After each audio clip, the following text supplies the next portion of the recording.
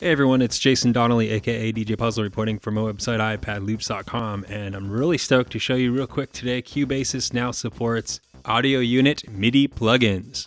What does this mean? Well, now we can use the Brambos Rozeta suite in our Cubase session. So just tap here on MIDI effects and select your audio unit MIDI plugin of choice.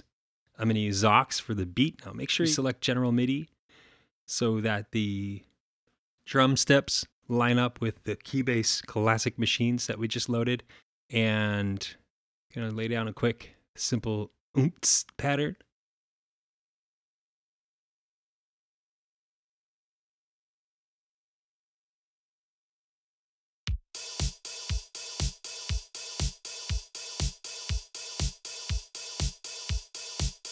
We're going to use Brambos bass line to create a simple bass riff.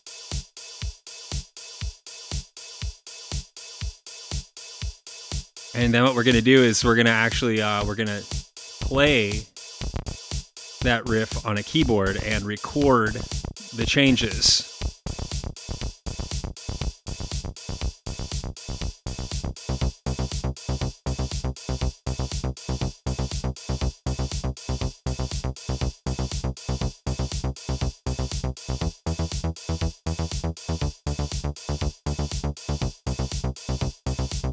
All right, all set up, so let's go ahead and hit record.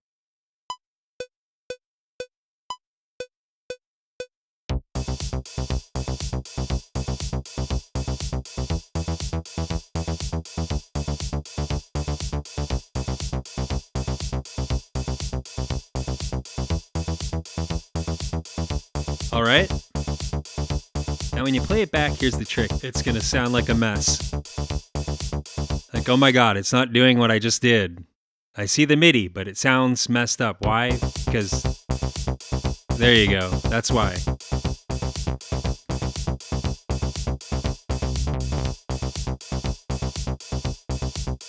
Now you can see all the MIDI information here that you just recorded and go in and change notes if you want. And that's it. There you have it. So that's the new Cubasis 2 update featuring support for audio unit MIDI plugins. Thanks for watching. Please subscribe.